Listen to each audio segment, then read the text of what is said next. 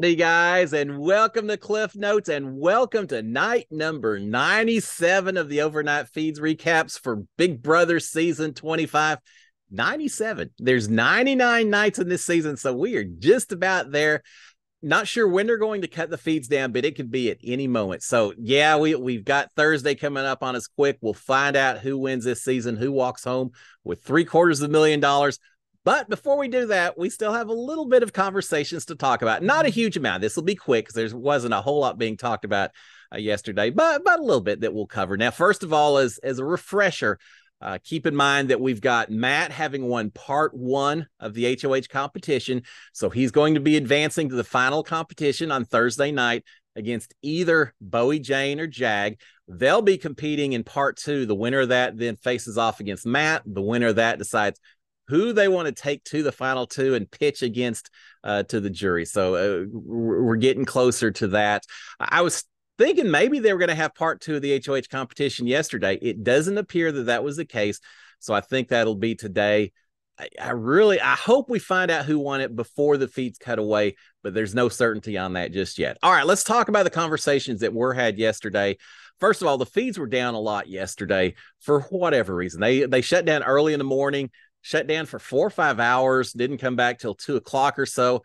I was thinking maybe we're having the reminiscing episode. Maybe we're having the part two of the HOH competition. It doesn't appear that either one was the case. Not really sure what was going on, but we did lose feeds off and on throughout the day yesterday. So we missed out on some conversations with that. But really, at the end of the day, there's not a lot more strategy taking place. It's all about winning these last couple of competitions. That's what's important at this point in time. When you only have 3 people, it's tough to talk strategy. All right, so I mentioned the feeds were down quite a while, and we don't know exactly when. We did have Jag and Bowie Jane talking yesterday, still trying to justify their decision from the night before to keep Matt it was Jag's decision, but certainly Bowie had some input as well. Still trying to justify that decision of keeping Matt, sending Felicia out the door.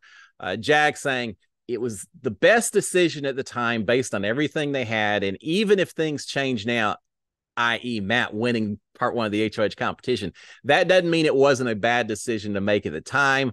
So they're kind of recognizing that maybe keeping Matt in the house, maybe not the greatest idea in the world. At one point during the day, Jag refers to Matt as Aquaman. And I think realizing that Matt's a little bit more competitive or a little bit more of a comp threat than Felicia may have been in some of these competitions. But they're still saying, hey, based on everything we had at the time, it was the right decision to make. So they're talking about that. Bowie Jane's a little upset at one point because she suspects that Felicia walked out the door with one of the decks of cards because they can't find it. And she's thinking that she took it with her. So did she not? Who cares? Yeah, you only got 3 days, guys. I think you'll be all right. You got another deck. We only got 1 deck of cards during my season anyway. I think you'll be all right.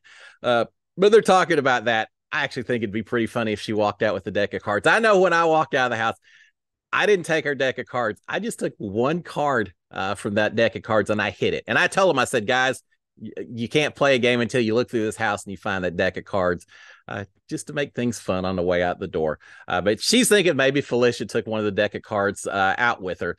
Bowie Jane is laughing. They're still talking about Felicia. Felicia's gone. It's done. But Bowie Jane's laughing about Felicia wanting a final 3 with Jag and Matt and wondering why she ever thought that was a possibility.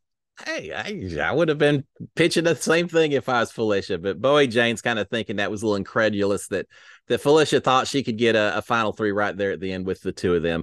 All right, we've got Jag and Matt talking. Jag is telling Matt, saying just 1 more comp. We just have 1 more comp, and I don't think he's referring to the final comp on Thursday night. I think he's referring to his comp against Bowie Jane. Just 1 more comp. I'll win that one, and then it's you and me. Jag very much putting forth the perception that as long as Matt and Jag get to the final 2 together, then they're golden. They'll both be pitching to the jury. Bowie Jane is done at that point in time, letting Matt know that he's still solid with the bromance, making it to the very end. Well, of course, Jag wants to do that. The worst thing possible would be for Matt to find out that Jag was willing to cut Matt at Final Four or is still willing to cut him now, at which point then Would Matt still take Jag for it or not?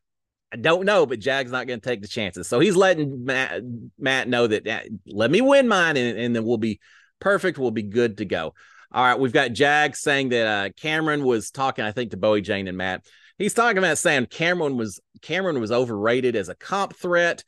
Bowie Jane is agreeing. Jag is saying I beat him at a couple of head-to-head competitions. So yeah, as much as we talk about Cameron being this big comp beast, he wasn't really. Oh, Jag just kind of letting these comp wins go to his head, isn't he? He now that he has the record, suddenly no one else that played this game was actually any kind of comp beast at all. Well, you can have more than one in a season, but he's kind of downplaying what Cameron did in this game so far. All right, we've got Matt and Jag and Bowie sitting around the tiny table, talking about drinking adventures when they go out to hang out and party and things like that. And I won't go into details, but just a lot of how they have their fun and how drinking's involved and numbers and things like that. Matt's talking about breaking several records while hungover from a night of partying beforehand. Props to you. It just makes me wonder, could you have broken the record a little bit more if you weren't hungover? But everyone live your own life. But he's talking about breaking several records while hungover. Matt is saying that he would be pretty good on Survivor with all the water challenges that take place in that game. I kind of think you're right, Matt. That could be interesting to see how Matt would do on a game of Survivor. His social game, his comp ability. It'd be interesting to see. I think this is the point where Jag referred to him probably as Aquaman, and probably wondered what in the world were we thinking when we kept him on board. All right, we've got Bowie talking to Matt and Jag, saying that she's saying, guys, do we need to go somewhere and strategize about who to get out next? Yeah, she's joking. They've run out of people to strategize against, which makes for a slow day inside the Big Brother house, especially this season where it seems like these house guests didn't do anything except strategize. They just didn't. They don't seem like they had nearly as much fun this season in this house as other seasons have been. From the second people woke up, the second they went to bed, it was nothing but game talk in a lot of occasions. but yeah, no one left to strategize against at this point, Bowie, Jane, except each other, and you aren't going to vocalize that at all. All right, the three of them. Now here's the other thing. They were talking to each other, and I think it's Bowie Jane who actually talked about people talking to the cameras and saying, yeah, people talk to the cameras. They're just show-offs. So they don't have a lot of respect. Matt says, I didn't think you were allowed to actually talk to the cameras. So they're kind of, I don't know, they're kind of ragging on people who talk to the cameras. I talk to the cameras. I wish Jag would talk more to the cameras, because I'd love to hear Jag's one-on-one with the viewing public about which way he's leaning in terms of keeping Matt or keeping Bowie Jane, because he's not going to vocalize it in front of these two.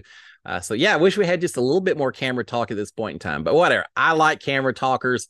I don't care what you think, Bowie Jane. We aren't show-offs. We just love the viewers. We love the live feeders out there. All right. They're talking about strategizing. Jag is saying, we've accomplished everything that we set out to do. Now what? Well, I think the same thing. Let's just bring on Thursday. The quicker, the better. There's not a lot more to be done at this point in time. Let's finish up the season. Who walks away with that check? The three of them are talking about past evictions, America, Blue, a lot of talk about Cirie and when she got sent out the door, just rehashing as they tend to do. So we've got that.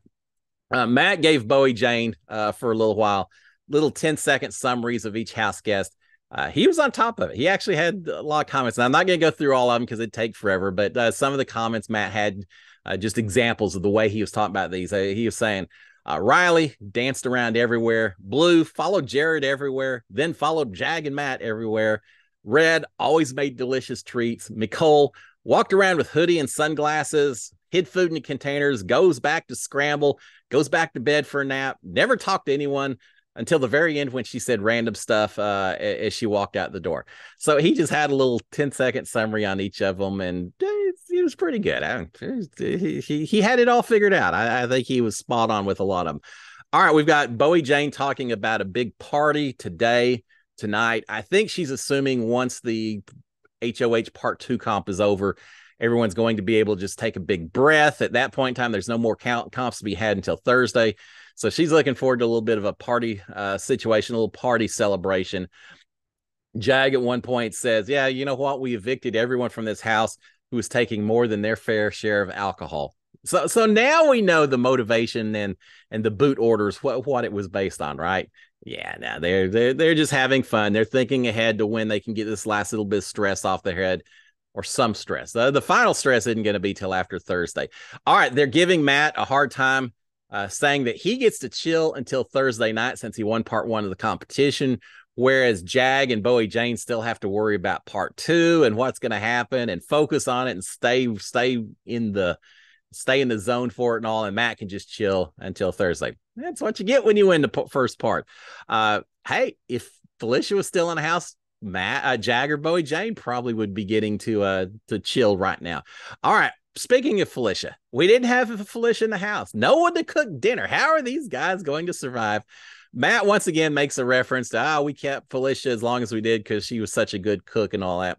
He said it jokingly somewhat, but you know what? There is a strategy to being a real benefit in that house, something that you do, and people maybe do keep you just a little bit longer. I certainly would be very appreciative of everything Felicia did in terms of cooking while she was in there, and I think they are as well. But Felicia's gone, so they end up fixing a dinner of chicken and quesadillas. All three of them looking over the stove, trying to figure out how to check that chicken. Chicken check and Matt chicken chick shack. It sounds like a restaurant name. Anyway, they're checking the chicken.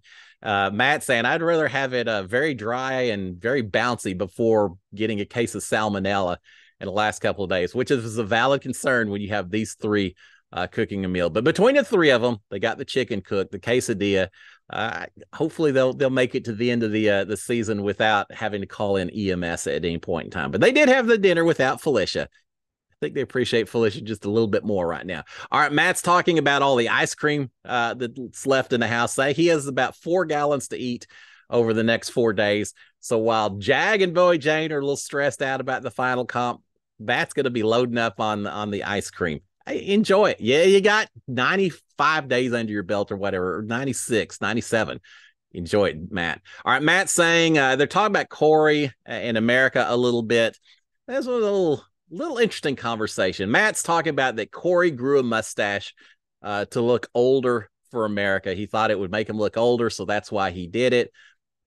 Matt's also suggesting that come finale night on Thursday, he's expecting something wild to happen. Well, I think the wild's going to be them finding out about Jared and Cirie, but they don't know that yet. Matt's thinking that come Thursday night, he's not going to be the least bit surprised if Corey ends up proposing marriage to America because he is jealous about Matt getting a letter from Riley. And so in order to recapture some of the attention, Corey's going to propose to America to make up for not getting a letter like Matt did.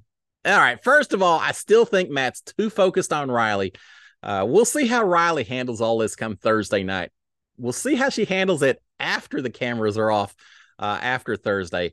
But I really don't think that Corey and America are sitting there in the jury house wondering what they can do to regain some of the showman's attention away from Matt now that he got an HOH letter from Riley. I'm not sure that's the way their minds are thinking right now, Matt, but he's convinced that they're going to propose to each other just to take away some of the attention that Matt's getting with Riley. Yeah, I don't think it's as big a deal as you think it is, Matt. But he does mention that. All right, we've got Bowie, and now here's something interesting. Bowie tells Jag at one point, they're walking upstairs, and Bowie is telling Jag, good luck with your hamstring. Good luck tomorrow. And saying break a leg and typical things, and saying it half jokingly since they're competing against each other. But at one point, she does tell Jag, good luck with your hamstring. So I don't know if he injured his leg maybe in this part one of the HOH competition. Not really sure what's going on. It doesn't look like it's a major issue. He's not limping around that I could see or anything. But maybe he's got a little bit of an injury, which if it is a little bit of a skill, agility type competition, it could impact Jag in terms of his ability to function. I have a feeling it won't, but she does mention that. So we'll keep an eye out for that once we get to see the part two of the HOH comp, which should probably be Thursday night. I don't think we'll see it before then. All right, we've got Matt in bed getting ready to call it a night, reading his letter from Riley once again. Oh, it's going to be interesting to see how these two interact after the season goes. We've got Jag and Bowie in the scary room finishing up one of their last nights inside the Big Brother house. So they're still in the scary room talking a little bit. Now, remember, Jag told Matt earlier, just one more competition, just one more comp, and we're there, Matt. Well, he's now talking to Bowie Jane and saying, look, we've got one more chance to beat Matt. One more opportunity. If I could beat Matt, if I could, let me back that. One more chance to beat Matt, regardless of who wins the next competition, whether it's Bowie, whether it's Jag, one of them's going to be facing off against Matt. It's vital for the two of them and their final two that I don't know if they've ever had a spoken final two, but they're there, right? We can call it that. But he's saying we've got one more chance to beat him in the final competition on Thursday, and then it's just you and me, and we make something happen at that point in time. So obviously Jag trying to make both of them think that they're his final two going into this thing. If Jag wins the final Thursday night, he's going to have a hard decision. I think he's going to cut Matt loose at that point in time, even though he didn't do it on Sunday. I think he'll do it at that time, but we won't know until Thursday. And we may not know that he may not get the chance. There's a good chance that Matt could win this whole thing and he'll make the decision. And if that happens, I think he takes Jag and I think Matt wins it all. All right. They're talking a little bit about the competition that they expect to be doing against each other, what they've seen in the past. They're thinking speed, agility. They mentioned we haven't had an obstacle course yet, so maybe some kind of obstacle course, a mental competition. So basically everything except a physical endurance competition is on the board. We'll see what they end up doing. Jag is saying that Matt is not unbeatable, that he has beat Matt before in competitions, that he could beat him again. He just needs to make sure that he can face Matt. Bowie Jane says, I can beat Matt. If it's a mental competition, if it's a booth type competition, I'll beat Matt. Well, she's got to get past Jag first before she has that opportunity. And we don't know how that's going to go yet. Jag does say that if he loses tomorrow, game's over. I'm not really sure what he means by that, because theoretically, if he loses tomorrow, today, then that means that Bowie Jane has won and she can still beat Matt. But Jag's really feeling like it's more winning this part two that's the most important to him. And I understand what he's saying. If Jag does not win this part, if Bowie Jane wins it instead, then that means that even if Jag goes to final two, which I think he will no matter what, Jag's going to get drugged to final two. And whether he's competing against Bowie or Matt at that point in time, I think that's a hard pitch to the jury to say that Matt saved me when I got evicted. Now someone else drugged me to the final two. With those two things in place, it may, even with all the comp wins he has, it may make it tough to convince the jury. So Jag very much feeling like he has to win today's competition to keep his resume intact. And with that, lights out by 11 o'clock or so, Big Brother time, 1 o'clock Houston time. I stayed up a little bit longer to see if maybe someone's going to get up and do some extra celebrating or strategy. Nah, none of that. They just called it a night, getting ready for today's competition. So there you have it, guys. I do expect we'll have part two today, and then we'll know which two are going to face off on Thursday. Hopefully we find out before they shut off feeds, but there is a possibility that feeds are going to go away sometime today. If so, this could be the last overnight feed recaps for Cliff Notes of season 25. If so, guys, thank you so much for the support. I've enjoyed it. I have a blast doing this. It is a labor of love. I see a bed getting ready for a little hibernation after the season, but now thank you so much. I've enjoyed the ride with y'all. Now I'm looking forward to the next season already. Guys, y'all have a great Tuesday, right? Have a great Tuesday. If we still have feeds, I'll be back tomorrow to give y'all a recap of what happened. Until then, my friends, SKD 143. Cheers, my friends. Bye.